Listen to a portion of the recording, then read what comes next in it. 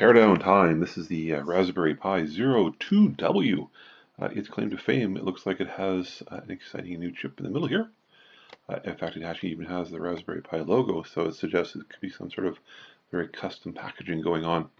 Let's take a look at that chip. We'll just desolder from the circuit board and then basically drop in some acid so we can dissolve it and find what's inside of it. And when you do that, actually, it's interesting. It's much more than just simply a single piece of silicon. It's a rather sophisticated packaging system where it has multiple chips. There's the main system on chip, or SOIC, is basically the controller that the Raspberry Pi uses. There's an associated DRAM with it, so basically the controller and the DRAM are put together. And then there looks like a third piece of silicon. In fact, it is a piece of silicon, but there's actually nothing on it. It's just known as a spacer. What happens, they create a little tower of chips. They have to do that because you need to get the connections have to go into a chip, and basically they need to make sure when they stick the next chip on, it doesn't prevent the connections from happening. So in this one, I think the DRAM's at the bottom, and then they poke the spacer, and then that allows all of these connections and the edges here to be made, and then they drop the silicon top. To that, you actually use gold. So actually, if you de-encapsulate one of these chips, you end up with a little tiny pile of gold actually on your slide as well. Let's first take a look at the SOIC. This is what's known as the top metal layer. So this very silver goldish area is the power and ground distribution for the chip. Under here is actually all the very interesting logic for the controller. On the edges here, basically this is what's known as the I/O ring. So on the left-hand side here, we see some sort of more sophisticated I/O. On these parts of the chip, we see less sophisticated I/O. The sophistication is basically a function of how much area it occupies. If you look really closely, you can probably see that there's actually some breaks in this pattern, and it looks like there's some like lines, horizontal and vertical. If I just highlight those so they're a little easier to see, what we have here basically is another hint. We're looking at a system on chip, which is a combination of many bits of intellectual property put together, because there's the metallization patterns changed because the place and route rules probably were demanding such that these actually have either power gating or special considerations. So, and that's what we're going to take a look at next. Basically take this metal off, and we'll see what we can see below it. Okay, actually one further thing I need to do before we actually look at the layers below the metal is to take a look at what kind of chip it is. And you can see the picture I've inset here. It's very common in silicon. The manufacturer will put a bit of hint actually telling you who made it, in this case Broadcom, a very well-known large American corporation, and their part number, the BCM 2710. So we now know it's Broadcom. Not a huge surprise if you actually ever used a Raspberry Pi, the traditional one, not the Nano. They're all Broadcom silicon. In fact, the silicon was actually meant originally for set-top boxes, for cable TV. This is basically now what's known as a polysilicon, so we can now see much more of the details emerging below. And you can sort of see things seem to be clumped into groups.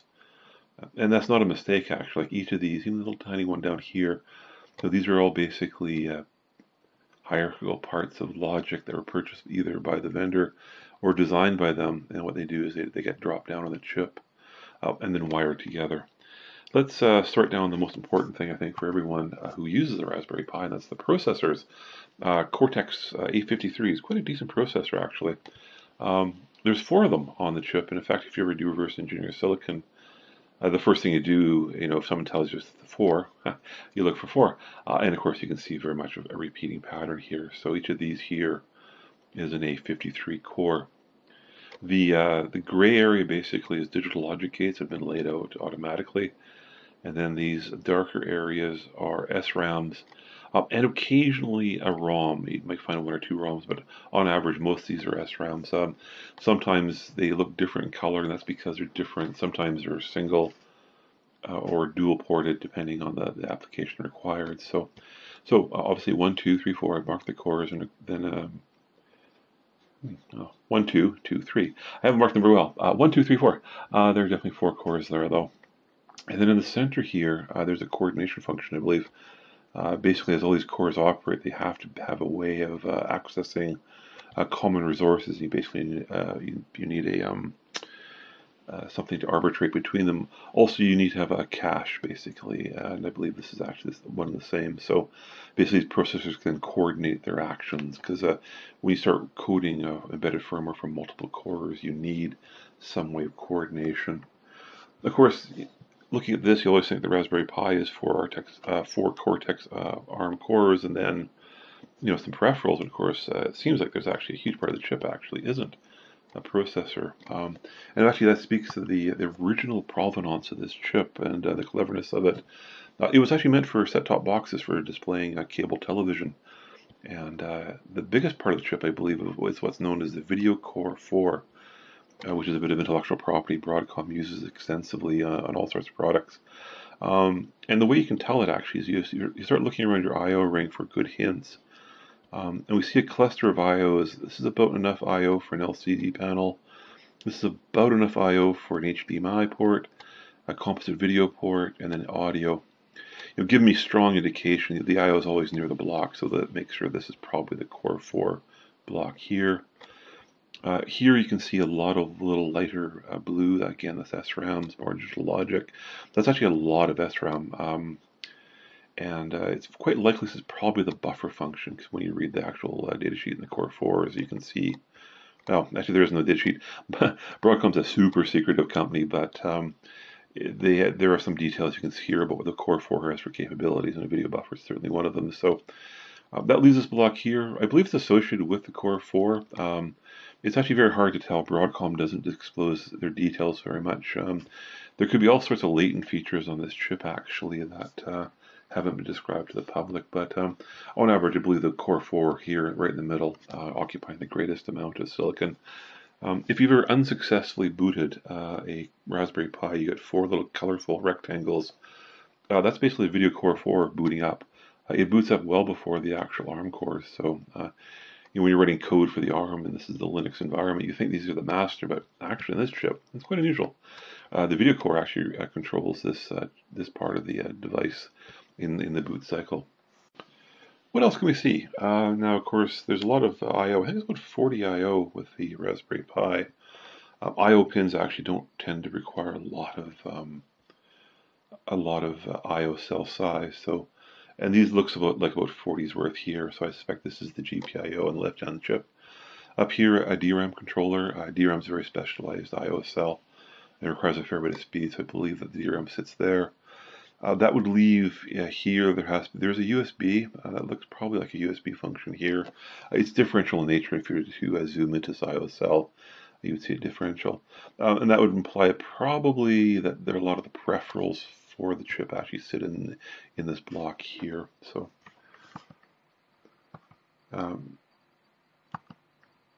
now I've changed the photograph entirely. It's a completely new chip. This is the DRAM, basically. What are we looking at here?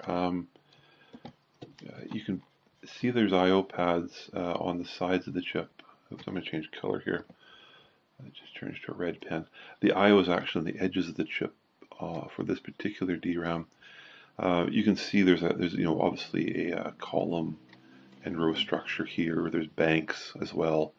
And there looks like there's power distribution probably in the center here to get to all those banks. So of course you might ask yourself, what is that DRAM? It's easy to find a die mark, fortunately. It's from a company called Elpedia. That was a Japanese company. Elpedia went out of business about 8 years ago. Micron bought their assets. So we're obviously not looking at a really new die. Then if I go back to the Broadcom die, I'll see another interesting bit of technology. Copyright 2014, again, 7 years ago. And of course you might think to yourself, geez, those are almost obsolete parts. And of course, they are actually relatively stable parts. Raspberry Pi's success isn't using the newest of the new. It's packaging things in a very cost-effective manner, providing really excellent tool and support. So you can see, they went to a set-top maker of silicon, and they used that chip and repurposed it. The real success, of course, is when you buy it, you have real confidence of a really rich ecosystem, and they do a lot of outreach on learning. So you don't need the biggest and newest silicon to be successful. Sometimes you actually have to recognize the high tech. Often the most successful companies are those who take technology and make it accessible to others. Okay, let's take a look at the RF section of the chip. You can see I'm holding there my tweezers. I've taken the little metal lid off. It's basically what's known as a Faraday shield. It keeps RF signals that are inside the shield from leaking out. That's kind of important for getting certification like FCC. You can see here a very black-looking item. It's a chunk of silicon. In fact, it's the very back of the silicon die. There's actually no epoxy around this device. It's known as a bare bumped die. So we'll flip it over in a second. But before we do that, what else we can see? We can see a crystal here, which provides a master timing function. We can see, of course, the RF of the antenna coming down. The antennas are always very obvious. You get this pattern of via stitching on the edges of the antenna, and then the antenna running a fairly fat trace, then running up here. So, in fact, it carries on there. It's actually, unto itself, very interesting. But before we get over to that, let's take a look at this chip here. Let's take it off the board and flip over, and you get this very, very pretty picture. And of course, you might ask yourself, what am I looking at? And silver dots basically are the solder connections down to the from the integrated circuit down to the circuit board. You can see some of these fatter traces are probably power. And you can of course start seeing a very golden sheen here. That golden sheen basically is an isolation so that these silicon doesn't short out essentially. Let me just zoom in and see if we can see some of the RF structures poking through. Here's one. Here's a nice one. You can always tell an RF die, quite frankly, because it has inductors that are fabricated off the metal layer. And we can see a couple here. If we pan around, you can see all sorts of exciting structures. There's actually several 100,000 hours of design usually in these. There's another inductor. Okay, so we've analyzed the SOC. We've looked at the parts under the RF. It leaves only one major semiconductor, and that's this package here. It looks like a voltage regulator. You always tell that because it's associated with the part. You can see some large inductors and some large capacitors. A good sign you're looking at a voltage regulator. In fact, since we can see two inductors, it looks like it's probably a dual output power supply. All we have to do is take the silicon out of the package. Now, actually, I show a single die here, but actually there's two dies in there. It's a dual output product, but actually there's two dies in it. The Raspberry Pi is just populated with silicon, where there's multiple dies in the package. This is a FET structure here. Coming down is basically what provides the current carrying capacity of a regulator. You can see this funny diagonal going along here. I believe that's because sometimes during the rising edge, you want it pulling harder in one direction than the other. Let's see here. This looks like it's a voltage reference band gap or something, which is used to set voltages very accurately. And of course, you can see all the pads here for the connections to other devices. You can see two pads here. It's very common if you're looking at something which carries a lot of current. Often you'll see two pads, and there's basically two bond wires, and that allows, of course, to carry more current. The maker of the chip is actually just here. It's a little hard to see, so we'll zoom in here in a second and read off the part number. It's a PAM 2301.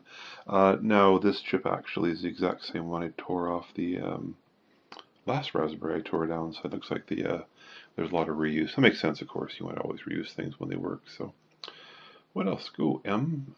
You always know copyright, of course, but M is a mask marking, so an M in a circle. So there's actually a specific law in the U.S. on intellectual property dealing with integrated circuits.